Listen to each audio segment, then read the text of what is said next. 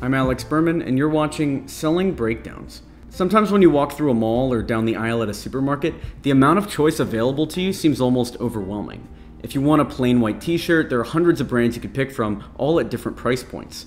Even buying something as simple as water, you stare at a forest of different shaped bottles and logos for what's effectively the same product, no matter how much they try to push their differences. But in business terms, the choice is an illusion. Often a whole market is controlled by just a handful of companies, so no matter what you pick, the money comes back to them. Today we're going to look at one company who has almost completely cornered its market without consumers realizing it.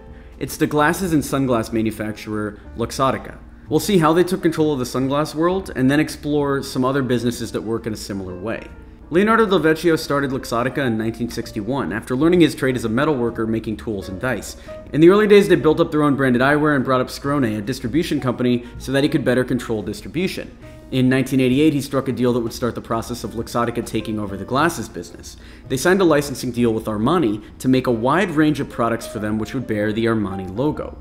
And so it continued until they had a huge monopoly. They currently control about 80% of the eyewear industry, and it's thought that over 500 million people stare out of their frames every day.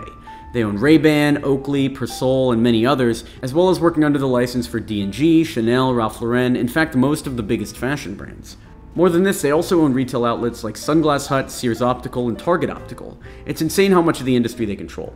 And this monopoly has been hugely beneficial to Luxottica, but also to the licensed brands, which is why they're happy to keep this status quo. The margins on eyewear can be over 1,000% because Luxottica can do whatever they want. They can crush any competition.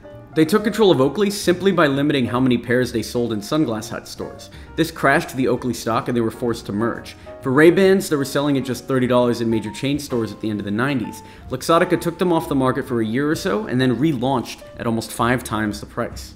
They have a revenue of around 7 billion euros and operating profit at about $1 billion. So who else enjoys this kind of monopoly? YKK are another hidden part of the fashion industry and take almost 90% of the zipper market. It's surprising, right? They're a Japanese company, and despite being used on a huge proportion of the world's clothing, revenues are only about $7 billion. Don't get me wrong, it's serious revenue, but you'd think you'd make more for basically keeping the planet's pants on. YKK are so serious about their zippers that they also own the machine manufacturers and the brass used to make them.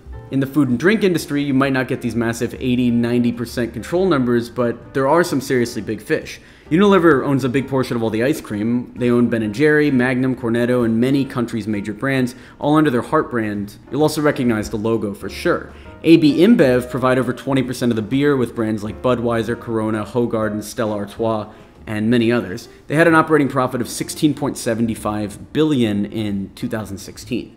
Monopolies may make shareholders a healthy income, but they are generally considered a bad thing for the economy.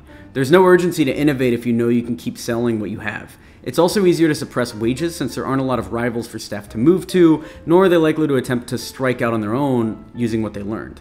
So, what do you do if your business is up against a major player that takes a huge slice of the pie?